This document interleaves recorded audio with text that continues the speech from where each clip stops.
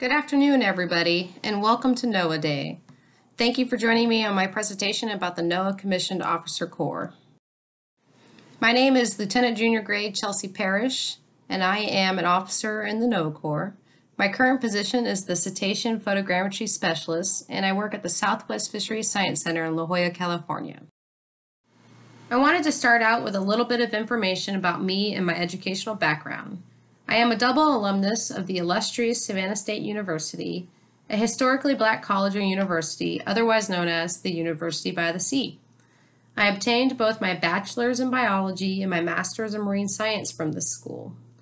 For those of you who follow football, our claim to fame is Shannon Sharpe, a tight end who played in the NFL for the Broncos and the Ravens. During my time in graduate school, I found out about the NOAA Corps while attending the NOAA Educational Partnership Program biannual conference held at the University of Maryland Eastern Shore. From there, it was a done deal. I had my eyes set on joining the NOAA Corps and seeking a rather interesting and rewarding career. And that was how I ended up at the Coast Guard Academy in New London, Connecticut in July of 2016 as part of the Basic Officer Training Class 128 Officer Candidate School 1-17 for over 17 weeks. For those that don't know, the NOAA Corps was founded in 1917, although our history dates back to 1807 during Thomas Jefferson's time as president.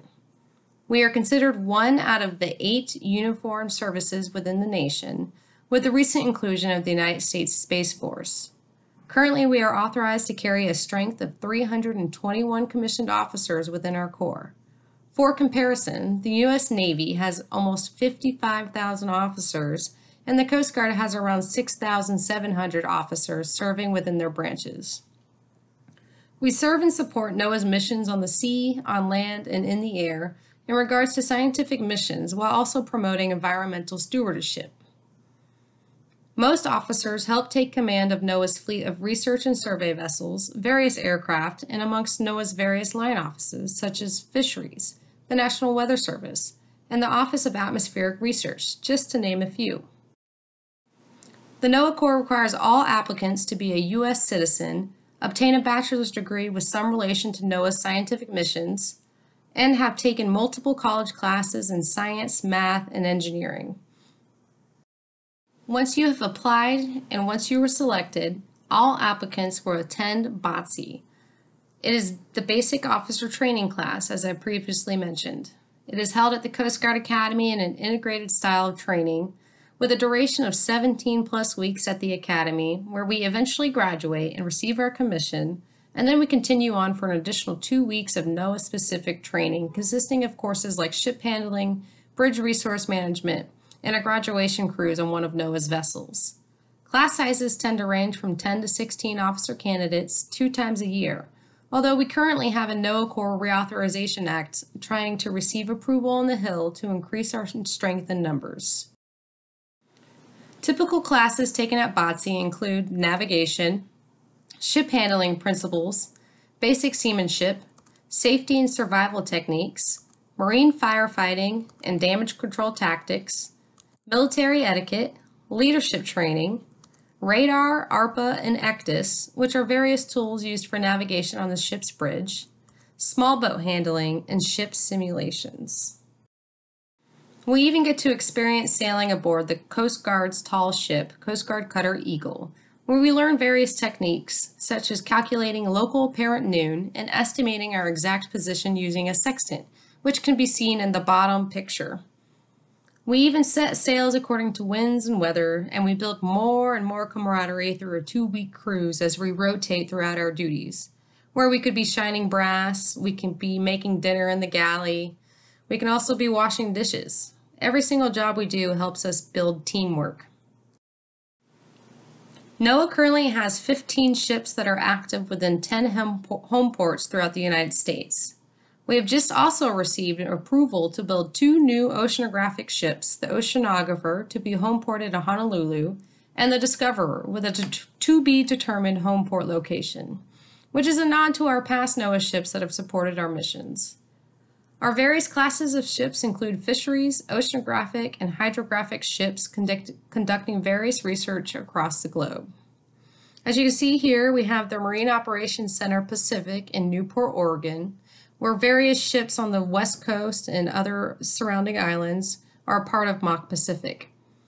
The Marine Operations Center Atlantic is in Norfolk, Virginia, and contains all of the ships on the East Coast and the Gulf of Mexico.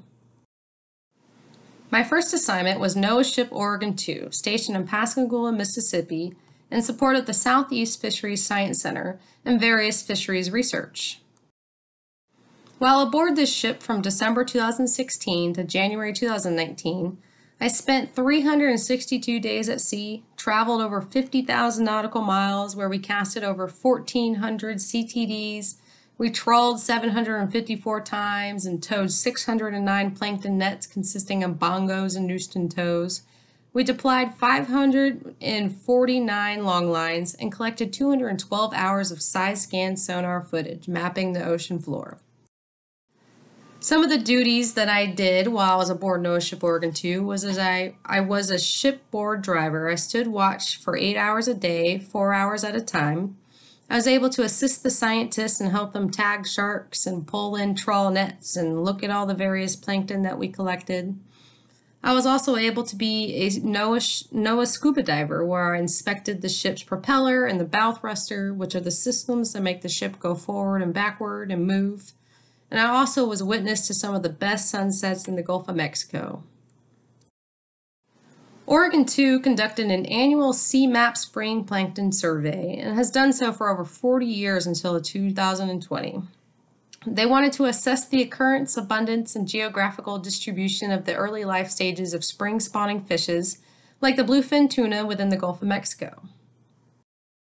In addition, this was part of the Southeast Area Monitoring Assessment Program in support of annual stock assessments, where we used bongos, Houstons, shallow bongos, and mock nest nets, as well as CTDs to help determine the water profile at the time of sampling.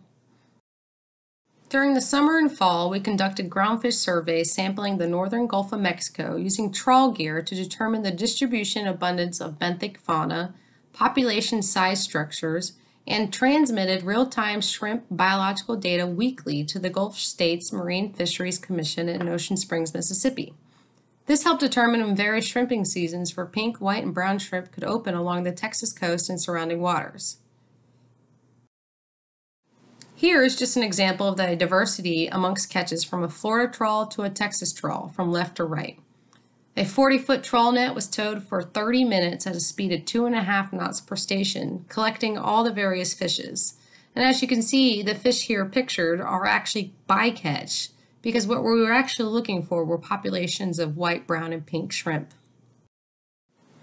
Next, we conducted an annual shark red snapper bottom longline survey, which was my absolute favorite survey to drive the ship. Here, we sampled waters from the Atlantic Ocean, starting all the way up at Cape Hatteras, North Carolina, and moving down south to Cape Canaveral, Florida. We also sampled the northern Gulf of Mexico from east to west across the Gulf. We are looking for the distribution and abundance of shark and red snapper populations to aid in stock assessments. We collected morphological measurements and biological samples to facilitate life history studies. And sometimes we even got lucky and we caught sharks like the thresher and gulpo shark, as pictured here in the top right-hand side and the left-hand side. Here is a graphic that a former NOAA teacher at sea aboard NOAA Ship Oregon 2 drafted for one of his journal entries. He was a high school teacher and thought it would be a cool way to display to the students how longline operations are carried out via this graphic. Now I bring to you my current position at the Southwest Fisheries Science Center as the Cetacean Photogrammetry Specialist, working under the Marine Mammal and Turtle Division. I operated as an uncrewed aerial systems pilot, which is a UAS pilot, and have carried out UAS operations in Carmel, California, monitoring the southbound migrations of gray whales as they head to their birthing grounds in Baja, California, using our newly acquired fixed-wing hybrid drone. I have acted as a visual observer and a designated photographer for the northbound migration of gray whales at Piedras Blancas Light Station. And I've also collaborated with the Alaska Fisheries Science Center in Cook, Alaska, researching beluga whales, as seen in the right-hand picture.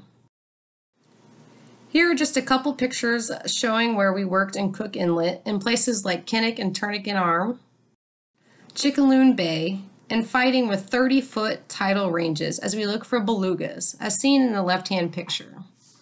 Beluga whales in the middle picture on the top are white in nature, and we're still just trying to look for mothers and calves, because calves appear as little gray balls, and they're the most adorable and cutest little whale I've ever seen.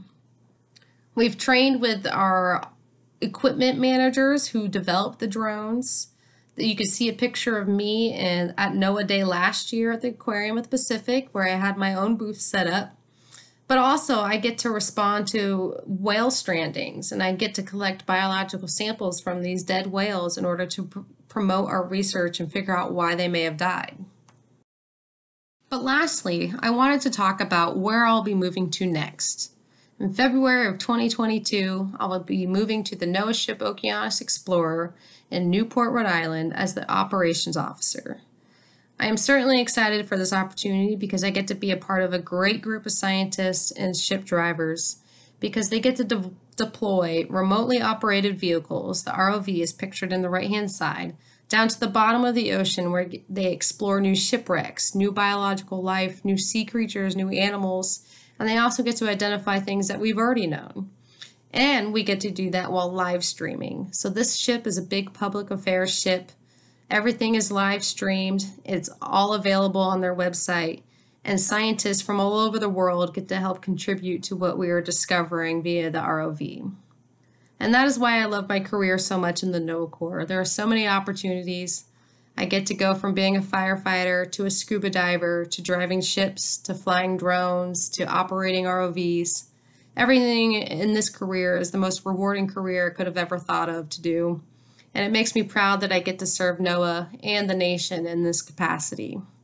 Thank you for joining in on my talk. I hope you learned something new today, and happy NOAA Day.